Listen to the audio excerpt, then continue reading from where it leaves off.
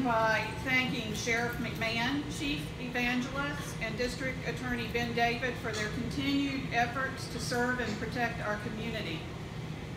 But today I would like our law and order leaders to consider their duties to protect, to also include our most vulnerable poor populations who are incarcerated pending court for the singular reason that they live in poverty.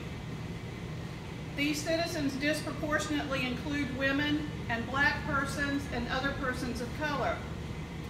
These are people who remain in jail pending court, yet not found guilty, not yet sentenced, simply because they are poor and do not have the same resources as those who have been accused of the same infractions, but who were able to buy their release via bail. Didn't know anything about ending cash bail. That was news to me.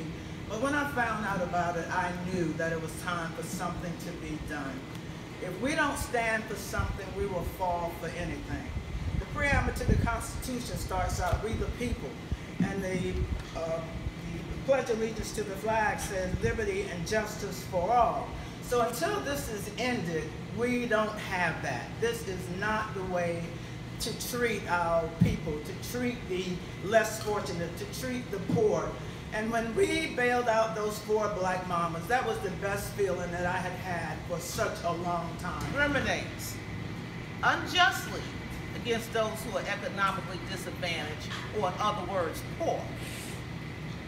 Blacks are disproportionately unable to pay their bail and therefore lack funds and are incarcerated until jail. The current system punishes those who lack funds or have access to funds. This is not fair.